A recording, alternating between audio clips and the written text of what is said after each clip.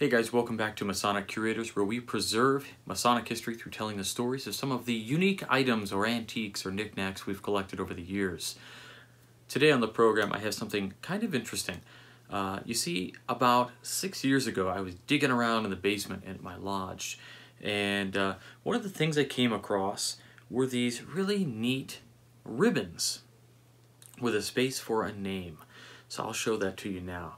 Now what you see here is a blue ribbon, and it has our square and compass, Waukegan Lodge, AF and AM, number 78 from Waukegan, Illinois. It's kind of interesting, it's dated, right? The state abbreviation has two L's, I-L-L, instead of just I-L.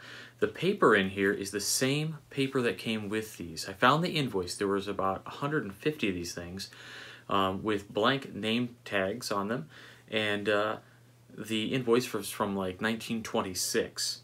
Now what's interesting is this is some nice craftsmanship here. There's kind of like a Greek design that goes around the plate, and of course I just kind of put my name in there when I found it in a calligraphy way. I put my name in there.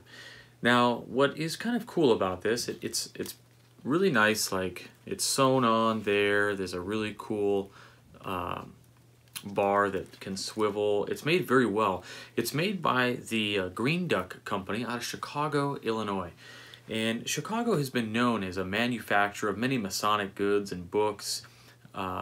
Ezra Cook Publisher Company, which we talked about in past episodes. But what was kind of cool is this GreenDuck Company. I said, what's GreenDuck and what did they do? They were a manufacturing firm that started out in 1906. In 1996, they actually were bought out by a British firm, and then they closed their doors in about 2004. What's kind of interesting also is they produced buttons galore. Any kind of buttons that you may have seen, those I Like Ike buttons or campaign buttons from presidential elections and whatnot. But also, like in the mid-50s, they came out with a full set of Beatles, of the official Beatles fan club buttons were made by the GreenDuck Company. Also, they made something pretty cool in World War II. World War II, they made the clickers. Now, if you don't know what a clicker is or a cricket is, it was this little thing that they could use to basically click a few times to let you know if you were American or if you were German. And sometimes they said the clicking resembled the sound of the German guns that were being loaded or whatever, so there was some confusion, but ultimately it was deemed a successful use of these little cricket devices that they would hold and they would snap and click. And I'll put a picture here in the video for you guys.